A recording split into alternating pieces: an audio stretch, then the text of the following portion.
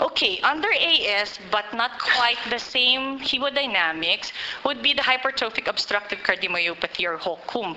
Other term, idiopathic hypertrophic subaortic stenosis or IHSS or asymmetric septal hypertrophy. Why? Ang problem actually nito is the hypertrophy ng LVOT dun sa may IVS sa LVOT.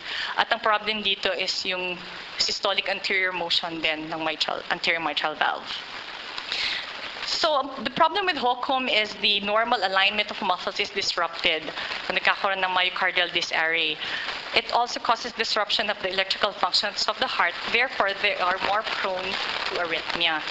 Incidence 0.2 to 2.5% of the general population. What's peculiar with HOCM as compared to AS is that its outflow obstruction is dynamic. It's dependent on the LV volume. So depending sa volume ng LV, it gets to be higher or lower yung gradient. I will show you that as we review the tracings. Okay, this is a tracing. Initially, the catheter tip is at the LV, and then they pulled it back further hanggang makarating sa aorta. So syempre, the apex, OT, dito, nung nasa apex pa siya, notice the systolic pressure is 240. As the catheter,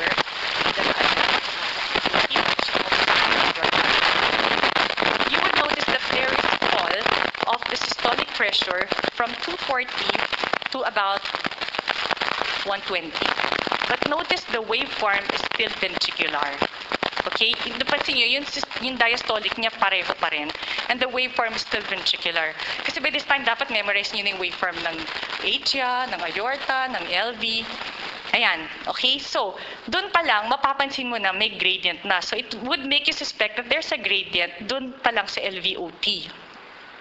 Tapos, as we pull the catheter further back, papunta ng aorta, dito pa lang lumabas yung aortic pressure. There's equal systolic pressure of the tracings here and the tracings here, which means wala kang valvular stenosis. Okay? But you would notice na sa aorta ka nasa iba na yung tracing. Aortic na yung tracing. Systemic na. Oh, okay. Also, note the pulsus bisperiens, the spike and dome. Natatandaan nyo ba kung paano nagkakaroon ng spike and dome? Di ba, as it contracts kasi magkakaroon yun ng SAME, makahatak yung anterior mitral valve, so gaganyan na yan. Doon pa lang may obstruction na, kaya bababa siya. As it contracts further, marirelease yun, kaya magkakaroon ka ng second na ganon. Is this specific for HOCM, ang bisperiens? Ano pang tracing, ano pang valve pathology ang may bisperiens? AR, severe AR. Okay, mamaya makikita nyo rin yan sa AR. Oh, ito ulit. Another sample. There's just a pullback from the LV apex to the LVOT to the aorta. Ayun pa rin, yung spike and dome. Pero hindi ko yung nafe-feel sa PE. Di ba sa PE nafe-feel daw yan? Hindi ko nafe-feel. Pero by PE, sinasabi nila yan, may ganon. Pero sa exam, may ganon. Pero mahirap i-feel. Okay. This is another tracing from the LV, LVOT, aorta. Medyo, parang konti ng gradient, no?